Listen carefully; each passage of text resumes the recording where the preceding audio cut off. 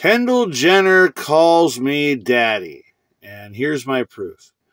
So, for the last 2 years, this isn't true, but for the 9 years before that, every Christmas and New Year's Eve, we would set up our Ferris wheel in Calabasas in Bruce Jenner and eventually Caitlyn Jenner's backyard.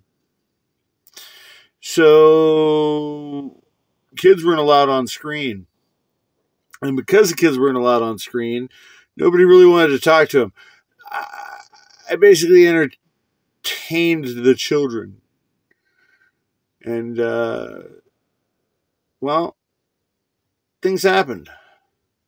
And there's non-disclosure agreements, and of course nobody will ever talk about it, but things happened.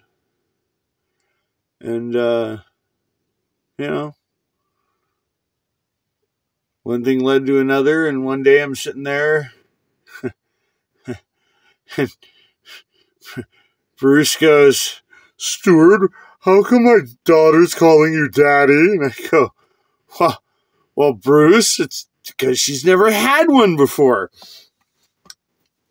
It's about the same time Stewie was talking about, "No, Brian, you're wrong. She's a beautiful, beautiful woman." So my book was published on 4/4/15.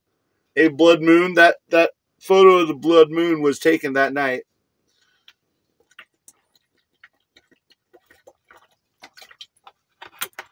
Or early that morning, whenever the appropriate film was captured. Frame, whenever the appropriate frame was captured.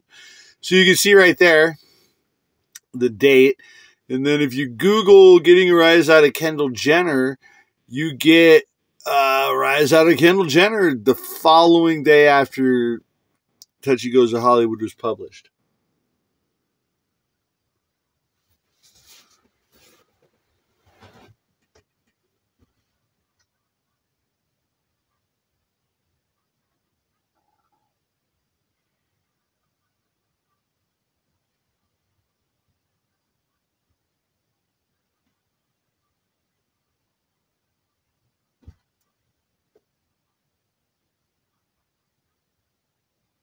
Do you hear those dogs barking?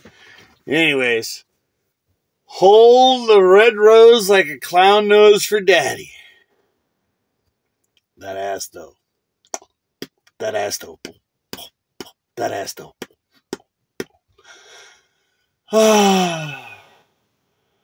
Yeah, back in Touchy's youth.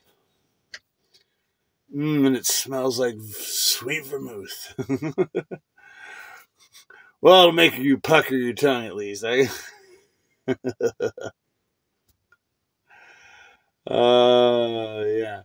So, of course, on the back, you can see good old Uncle Touchy. Good old Uncle Touchy. So, there you go.